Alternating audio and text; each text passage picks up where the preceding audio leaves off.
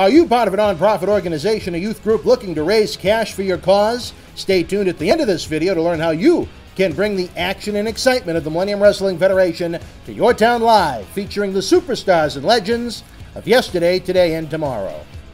Boston on Friday, March 30th. It's WWE Live on the road to WrestleMania. For the first time ever at TD Garden, Brock Lesnar, Braun Strowman, and Kane in a Universal Championship triple threat match.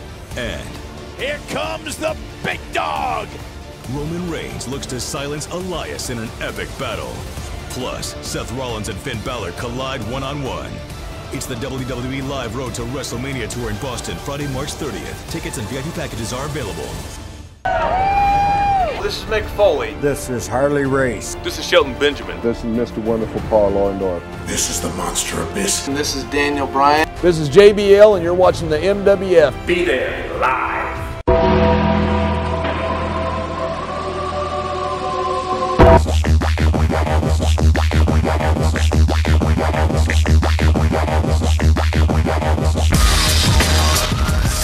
Wrestling fans from around the corner, around the world, welcome to another installment of Wrestling Insiders. I'm Dan Maurice. And I am John Cena, your host.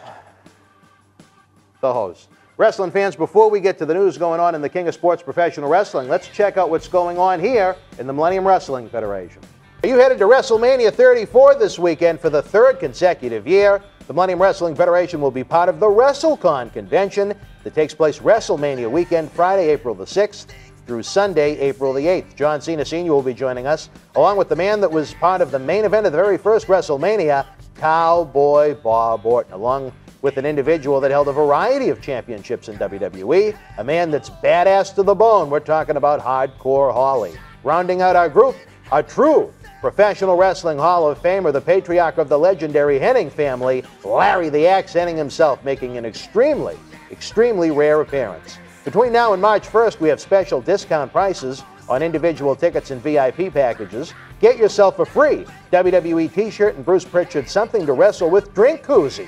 Fans that pick up the VIP package itself will also be entered into a free daily merchandise giveaway as our thanks to you. If you can't make it to NOLA, you can still help our efforts, bringing you great video content. Order an autograph photo or two using our mail order option. Head on over to the BostonWrestling.com super site today to help support independent wrestling.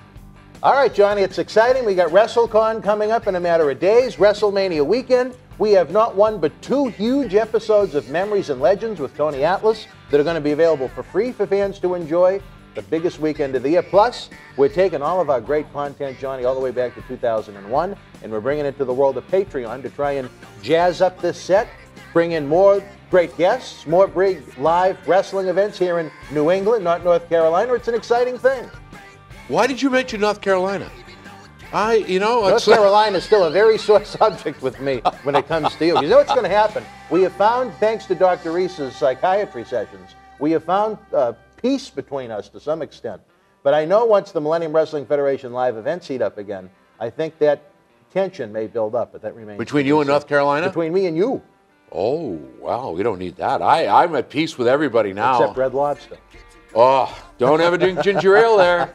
I'll get the food. All right, Johnny, we have a question from one of our great fans on Twitter, Kat Lopez. She wants your take on what's gone down with the longest reigning champion in wrestling history of any gender, the fabulous Moolah, who had a WrestleMania Battle Royal named after her, a match that I think was overdone and not needed. That's a different story for a different time. WWE faced maybe unprecedented backlash from fans on social media due to Moolah's background, and WWE officially pulled the name Fabulous Moolah from this women's Battle Royal, April the 8th in New Orleans at WrestleMania 34. If what they're saying is true about the Fabulous Moolah. We talked a lot about ifs. There you go, ifs. You know, there's two sides to every story. Correct. There's yours, there's mine, and then there's the truth. Well, it really doesn't seem to be, because you've got conflicting information. Some say she was super, some say she was a bitch, other people say stay away. I think WWE was kind of backed into a corner and had to make a decision. And I think based on the proliferation of information that was coming in the negative format, I think they just made the decision we're better off just doing it the way they did, removing her name from it completely. And I actually might have almost turned around and put her partner's name on it. Well, they just named a tournament after her. Do you think they should overdo it? Well, you know There's what? a lot of great ladies that have contributed to the sport over the years. Yeah, and maybe there was a way, not to interrupt you, but maybe there was a way where they could have taken all these great women and kind of slurred up a nice, name for that match. I just think that to lay it on one person, she may have been the first, but she certainly was the meanest. And I think that some of the stuff that's coming in may, in fact, be true. Some may be bitterness. Some may be just idle talk. Well, Johnny, we've been around this a long time. And I have to say, I don't know if all this is true. I wasn't around it. I wasn't there to witness it firsthand. But a situation like this where there are so many, you have to say where there's smoke, there has to be a little bit of fire. To the extent that it's been put out there online, probably not as bad. But as far as nothing, I don't think that's the case either. I think it lies somewhere in between.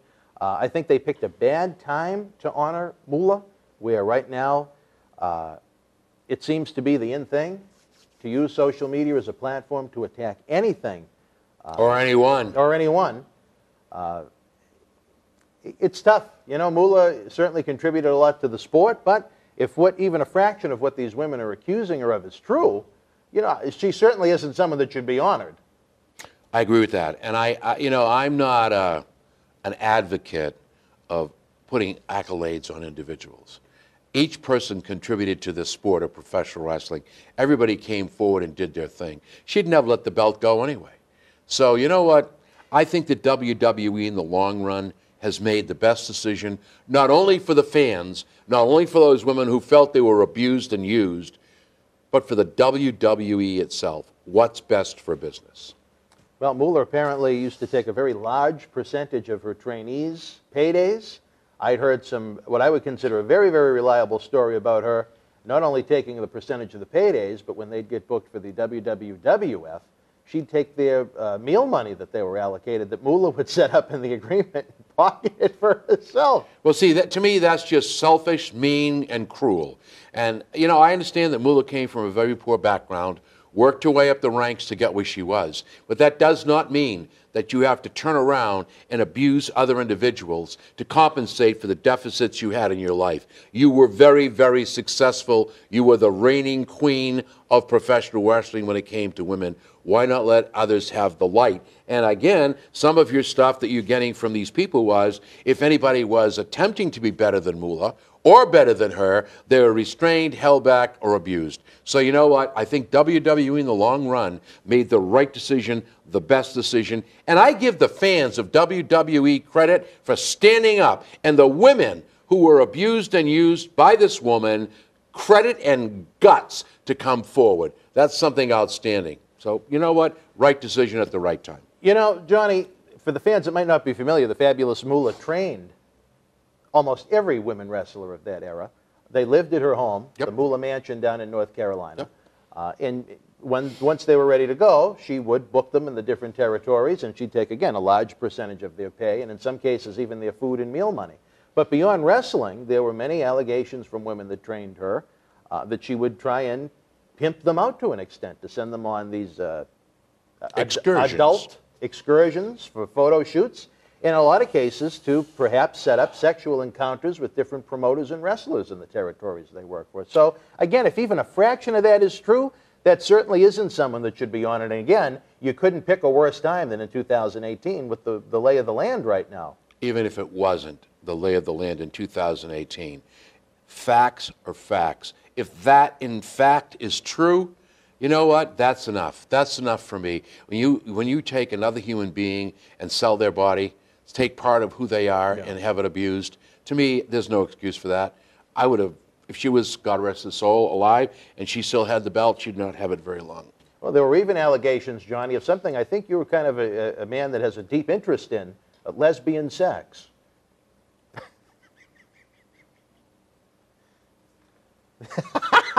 I have no idea. He'd have a laugh if he was what here you're right smoking. That's not true, fans. I don't know where he gets this stuff. That is not fact. That is not true. There's been no lesbian sex with the fabulous Moolah. No, I didn't say that. I don't have an interest in lesbian sex. Let's get that straight right now. I'd rather fight than switch. So women are just fine, and I'm looking forward to New Orleans. But I just want to say one thing. I really don't care what her sexual preference was. I don't care what She was married to Buddy Wolf. I don't care what your sexual preference is. Look we have some great professional wrestlers in this business. Who's my Afro-American friend down there? Aaron Young. Great human being. You've been a great advocate of him for a long before WWE. My oldest son is gay. So you know what? I really don't care about your sexual preference. Whatever you do in life is yours, as long as you hurt nobody. And that's the beginning, and that's the end. Perfect way to end it, because that's a power position for someone like a fabulous Moolah that had the ability to book these ladies out and the ability to not book them out. You know what I mean? Well, you know what? I stay away from that kind of stuff because it only causes problems. And what you do in your life is your own business. And who can define love? Love may not be defined between a man and a woman. It could be defined by anyone. Love is a special word. Love means a lot. I'm very proud of my oldest son. I'd stand beside him and be proud to say he is my son. So you know what? I think that the world needs to grow the hell up and face reality. Who are we to decide what's right and what's wrong? Good man. I'll ask you this, Johnny, as someone that has been around the world a little longer than me and someone that was a fan of wrestling before you broke into it, do you think it was kind of insulting to the fans that at her very, very advanced age that Moolah continued to be the women's champion? She had to have been at least, not including her Attitude Era run of a couple of weeks when she beat Ivory, but, you know, she had to have been in her 50s when she was holding that title. Do you think it did a disservice to the women's division back then, of a woman of that age? You know what? It's all about business. Yeah. If she was selling tickets and she was making money and putting asses in seats as a promoter, as a Vince McMahon, as somebody working for Impact Wrestling, if the money's coming through the door because she's in the ring, then, you know what? Her age never made her look bad. As she progressed, there were a lot of errors made there. She just shouldn't have ever been back in that ring. You know what? So, but as far as what you're saying, age 50, age is not anything. Look at you. You're but pushing a number. 60. I am. And you know what? Please God, I'm allowed to continue going in that ring until my legs or my body can't take it anymore. And that's just the way it is. So age to me, just a number. And as long as she could perform and didn't let or hurt anyone doing it, guess what? Let her have the belt. Did it hold people back? Perhaps. But whose decision was it to keep the belt on her? I don't blame her. I blame the guy that's writing the show. Well, you have to remember that Vince McMahon did not buy the rights to that women's championship belt until the mid-1980s. Anything before, I think it was 1984, that was all under Moolah's control. That's correct. Okay. Yep, I understand that. Johnny, this popped into my mind when we talked about how the fans really stepped up on this Moolah issue on social media, maybe too aggressively, maybe just aggressive enough to get the job done. You know what a sticking point to me is, Johnny?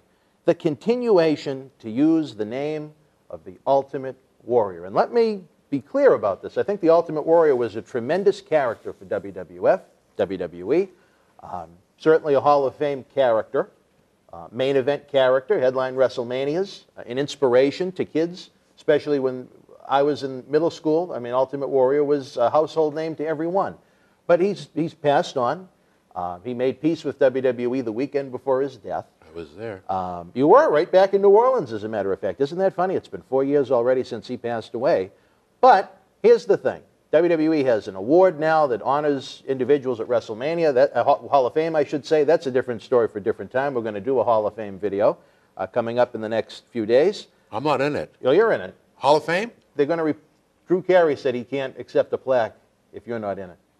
But again, thanks, Drew. Let's step away from the comedy for a second. Ultimate Warrior character, phenomenal.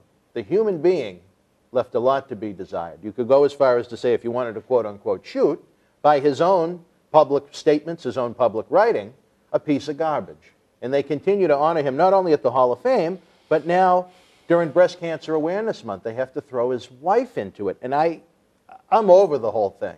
I thought his comments about Bobby Heenan, he was happy that he had cancer, were deplorable. His thoughts on gays were deplorable. The fact that any college would pay him money to come in and speak, I don't know what they were smoking, but I'd like to see the fans maybe step up. There's a small movement that come across Twitter and things like that from time to time, but I'd like to see the people that were so adamant about Moolah abusing women to maybe look at Ultimate Warrior, and again, rumors and secondhand stories. What Warrior put out there came out of his own mouth and his own fingers that he wrote online.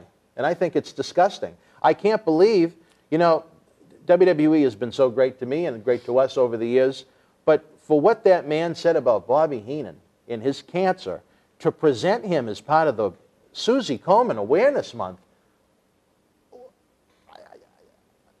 I don't know what was going on in that room when that decision was made. I think that's horrible. For Bobby Heenan, who did nothing but contribute positively to that company, and even when he left and went to WCW, when all the ex-WWF guys were burying WWF on television, Bobby Heenan never had a demeaning word to say about, or a negative word to say about WWF once. Are you done? That was a long way to ask the question, I guess. You didn't. No, you did not ask a question. You made a statement. You put forth your opinion and your belief. All right. And that's fine. That's the way you feel. That's the way you feel. My opinion of Ultimate Warrior, and having worked twice with him, I would say that he was borderline. You didn't know if you listen to the Sheik in more ways than one. That's exactly right. Yeah, but no, I think that I used to say, let me hear the podcast. I have to see exactly if this guy is a bubble off center. And then many times I sit back and go, wow, how do you allow this? And then all of a sudden you see this corporation go, come on back. But you see, it's all about what's good for business. But is that good for business? Well, you know what? I have to look at it this way. You talk about the reaction that Cena got when he talked about battling The Undertaker. Mm-hmm. Did you see the reaction the fans gave when Ultimate Warrior was welcomed back? They were reacting to the Ultimate Warrior character they knew and loved. That's right. That's right. They were not reacting to this individual who crucified everyone, who thought he was Christ on earth. This individual was slanderous. This individual made demeaning comments. Bobby Heenan, in my opinion, I have a DVD on the greatest minute of professional wrestling. Outstanding, contributed. Lou Albano, him. I mean, Warrior had an axe to grind. I just don't know why a corporation would make a decision to bring this type of individual back. Again, the only thing I can say is we all repent for our sins. And in that ring, Ultimate Warrior repented, basically, and even at the Hall of Fame, apologized for a lot of the stuff that he did. And then when he did it that night in the ring, in the front row, I'm sitting there with his wife and his kids were there, and I'm saying, look at this man's face. It's bright red. Oh, yeah. And I don't think he even had a towel. I don't think he's going to make it. He was sweating profusely even when he left the ring. So you know what? Maybe he made his last piece.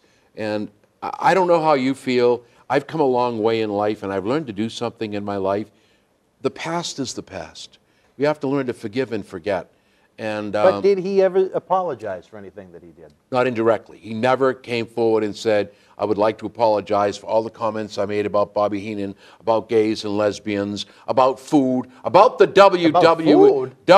eat the right thing, don't do this. You know what? I'm telling you, when I say, here's the level, was the bubble in the middle or was it off to one side? Sometimes hatred and anger, as I say to my sons and I say to a lot of people that I talk to, hate and anger are poison. He drank his own poison. That's all I can say. And as far as Breast Cancer Awareness Month, it's his wife that's involved now. Well, it's the Warrior logo that's all over the T-shirts. That's correct. And whether that's right or wrong, somebody made the decision to say it was right, and that had to be the Susan B. Komen Foundation. Can I share an opinion with you, Johnny? Absolutely. You already did, but go ahead. I think WWE was so happy to have Warrior back into the fold, and then to have him pass away just a couple of days after it happened. I know a wonderful deal was put together to take the Warrior in the company, and I think that was passed along to Dana Warrior. So I think they're trying to get some value out of that investment. I wouldn't disagree with that. And, you know, WWE, in my opinion, has basically contradicted themselves because I'm sure you own a copy, just like I do, of Warrior Destroyed Warrior. Yes, I actually do. All right, and I've watched that several times, and I'm saying, I'm like you, I'm sitting here going, okay, they just destroyed this man, and now they bring him back in. Look, all I'm going to say is, let's look at Sable, let's look at some of these other individuals who have dumped on the company and are brought back in for more money, longer time, who knows, who cares, whatever's good for business. And I think in my opinion, the Ultimate Warrior was brought back to have a last ride. And he had a great last ride. The past is the past, but then in the end, there were no winners except the guy upstairs because he never had a chance to fulfill what he was hired for. Well, you know, I used to believe a lot in what that man would tell me, that being Paul Bearer. And I tell you this, he was a huge fan of Ultimate Warrior, the person. So he had some great experiences with him. So that's to say, it's not everybody that disliked him. But like I said, his own public words, his own speeches, his own writing on social media kind of speaks for itself. And my final thought, Johnny, on that is, if Ultimate Warrior can be forgiven, the human being, if the character can still be beloved, why can't Hulk Hogan, the character, be loved, despite the things that Terry Bollea said when he was secretly taped? I think they're in the process of forgiving him now. We have a question. I don't want to go too deep into that. But I think Hulk Hogan will be back with the WWE. I think that what people need to realize is corporations seize the moment. Terry Bollea was involved with something that was stupid, making love to Bubba the Sponge Love's wife, and I don't know whether we knew he was being filmed or not. Stupidity, there's no excuse for that. He got X number of dollars, $153 million for that mistake. He didn't wind up getting that much, but that's what he was awarded. Well, but yeah. Tens of millions in cash. So let's say he walked out with $80 million, $100 million. To be honest. All right. About 30. 30 million? Nothing to sneeze at. Would you take that? I would. All right. And then when he talked to his son on the phone using that N-word, look, that's a derogatory comment. Just like I'm pure Italian, I don't like being called a guinea or a wop. That's derogatory. It is. That's derogatory. And you know what? Sometimes you got to put this in gear before putting this in motion, and he didn't do it. WWE made the right decision at the right time for business. I don't think they should have stripped him from the Hall of Fame. Because if they do, and they don't like abuse, they don't like wife beaters, they don't like people who, you know, do these certain things, I'm not going to mention any superstars' names. There's a lot of skeletons in the Hall of Fame's closet. Well, you know what I say? If you're going to do one, you got to do it to everybody. Do it to everybody. And I think that's the mistake they're making, and I think it's all coming back, and now I use a crude word, to bite them in the ass. All right? So, you know what? Look in the mirror, folks. That's all I'm going to say. Look in the mirror. And if you're going to crucify one, you got to do it all. The Appian way is going to be full of crosses. I agree with you, buddy. All right, Johnny, we really went all over the place on this video about the fabulous Moolah. Hopefully, Cat Lopez and over 47,000 fans on Twitter at MWF Project X have enjoyed this. We have more great video content to come. And again, WrestleMania weekend, not one, but two huge episodes of Memories and Legends with Tony Atlas. I think it's going to be great. Maybe that's Tony right now. I don't know. We check. Or maybe Hold on. Let me take a look for you. Let's take. Why, it's Vincent Kennedy McMahon. Is he wearing the T-shirt? I don't know. You want me to call him? All right. All right, Johnny's got to make some calls. We're running out of time. Until we speak again, folks, you and yours, be well. I have. You think you know your favorite superstar? Did you know about Sasha's favorite cousin? What about AJ's tattoos? Chris Jericho's expensive taste? No. You need the book that has everything you want to know about more than 200 of your favorite WWE superstars. It's the WWE Ultimate Superstar Guide.